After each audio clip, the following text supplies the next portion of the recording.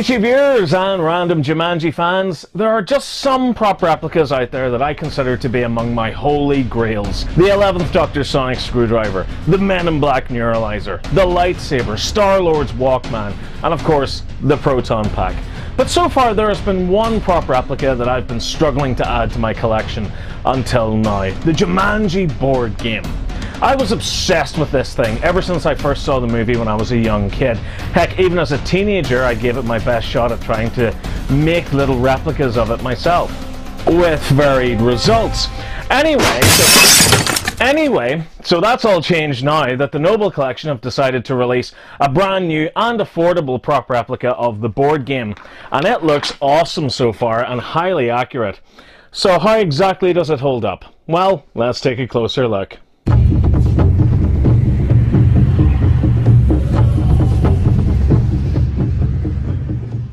Taking a look at the packaging, it's very large, but doesn't offer much on the front. We get the Jumanji logo across the top and an image of the board game in its closed mode, with imaging of greenery, reeds and grass behind it as it's a jungle in here. The image of the game is described as being actual size, so while you can't see it, you get a good idea of its scale. The back, meanwhile, offers a look at the game when it's opened up, and a breakdown of its specifications along the side, which you can pause the video to read. So that does it for the box. Let's open it up and take a look at the replica itself. Okay, so here we have the Jumanji board game replica, and on first glance it looks excellent and everything that I wanted since I was a little boy. The design on the front seems to have been replicated well, although it looks a bit soft in places, and almost like some sections are made out of icing, as though it's some kind of Jumanji-themed birthday cake.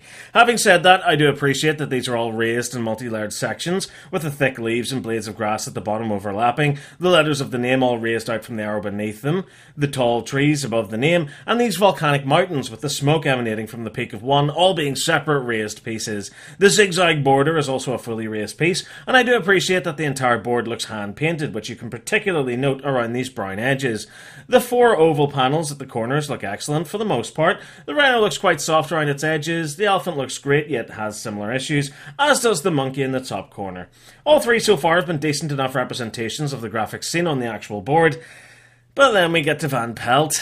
Oh dear, this is a real mess. The detail is all over the place. While the safari hat looks great, the face is a twisted nightmare. It looks like he's completely shaven on one side of his jaw, while the other side looks to be covered in a long blonde beard. And for all the praise I gave it for being hand-painted, beyond this front graphic, the rest of it is made of plastic, which contains these odd speckles of lighter paint through it, a far cry from the dark painted wood of the actual prop, and there is no weathering on any of it. In fact, you can really notice some serious lapses in attention to detail on the sides, as while the grooves have been moulded into the sides of the opening panels, that circular design isn't present beneath them.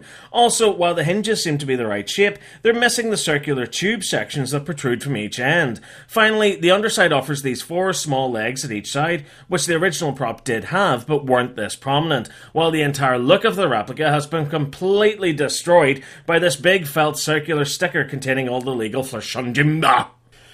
It is extremely satisfying to open the game up. The hinges offer a very fluid motion while being quite strong. I also appreciate that these diamond pegs have been cleverly integrated into the board, which slot into these holes on the edges of the panels to lock them into place and give it a bit of support when closed. The inner game board looks excellent, in fact all of it does, but much like the front, it's great until you look closer. The actual board is very reminiscent of the prop, with the four white tracks designed as carved-in separate pieces which stick out from the body of the board, with each space separated by black grooves at either side, and the same is true for the jungle leaves which make up the design of the back of the board. In the centre we get the Eye of Jumanji, at least I think that's what it's called, which is green with gold detailing around the edges, and the Jumanji logo is visible inside it. It's not 100% accurate, but the biggest gripe is that this piece easily falls off. It's designed to be this way on purpose, as it's one of the features of the included board game. But would it have killed them to include some clips, pegs, or magnets to hold it in place a bit better? Removing it, you can see the Jumanji logo much more clearly, which is printed in gold on a green felt circular section. But now we come to the biggest issue with this replica. While each of the sides look great, featuring the Jumanji write-up and the Adventures Beware warning, there is one massive issue. They've been inserted into the game the wrong way round. That's right, the Jumanji side should begin underneath this side pod, while Adventures Beware should begin under the pod at the far side. It's amazing that they got this wrong, and inserted these panels the wrong way round without double checking reference photos, or even the movie itself. It's such a shame too, as otherwise these look really great. The text is a little bit messy, but acceptable, the colour is correct, and they even gave the panels some nice weathering across their surfaces. In the top corner of one side and in the bottom corner of the other, we get the hinged sections which cover the pods that house the dice and the game pieces. These look brilliant with the raised leaves design moulded into them, but once again, these aren't fully screen accurate. They're also a bit of a nightmare to open, with the tab at the base of the panel having a slot at its edge that you have to awkwardly slide your fingernail into and pull open. That's tricky enough as it is, without the magnet that holds it shut being so goddamn strong, making it very difficult and quite uncomfortable, as though you're going to rip your fingernail off. The dice are housed in one section. These look atrocious, and nothing like the screen-used dice. They're way too small and modern, being included as part of the playable game feature, which we'll talk about a little later on, and not for screen-accurate authenticity. It's a real shame too, as the 3D printed dice I picked up from the movie prop shop really complement this replica as a display piece, over whatever the hell Monopoly set these fell out of. Next up are the game pieces, and once again, I think the 3D printed pieces I picked up a few years back look way better than these. I mean, sure, they look way neater with higher levels of detail than the 3D printed ones, but they just look so cheap, glossy, and plastic. They really could have done with a light paint wash to weather them down and make them look way more accurate. And surely for all its faults, the Jumanji board game is bound to have the magnetic feature for the pieces, right? I mean, I can't wait to drop one onto the board and see it shoot across to one of the starting positions. Oh, God. Are you winding me up at this point? No, really though. I paid £140 for this, and they didn't even include some magnets in the bases of the figures? Why? That's one of the most iconic features of the game, and it's not even been included here. What the hell is going on? The board game prop also doubles as an actual board game in its own right for up to 4 players.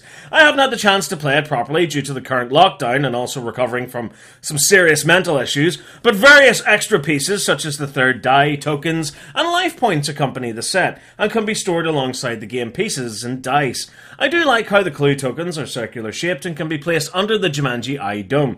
As an extra boost, I really like the design on the back of these tokens, which makes it look as it does at the end of the movie when a player has won and called out the game's name. I would try to explain how it works, but to be fair, it comes off as a less exciting and unnecessarily complicated version of Ludo. And doing a quick size comparison, here we have the Jumanji board next to some 6-inch and 12-inch figures to give you a rough idea of its scale. So overall, what do I think of this replica? Well, I'm quite torn by it. Everything here seems excellent, yet half-assed at the same time. The detail and design of the front is brilliant, if a little soft in places, while the rest of the body is very plain and inaccurate. The inside suffers from similar issues, while the instructions on each side being on the wrong way round is unforgivable, and makes me feel like this was rushed through production, with very few quality control checks. The pieces look alright, but could have used some weathering, while the dice are just not accurate at all. And would it have killed them to make the game pieces magnetic? Or for that matter, make the eye of the board electronic or at the least light up? Maybe include an app for smartphones and a way to slot your phone into the game so the screen appears inside the eye? Just something, as the included gameplay can seem quite frustrating and awkward with having to swap out those clue tokens all the time. In the end, it's far from perfect, and it won't appease die-hard Jumanji fans, but it's ultimately a fun and affordable replica with the bonus of being an actual but slightly dull playable board game. We're left with something that isn't quite a toy, not quite a replica, and not a full-on board game either.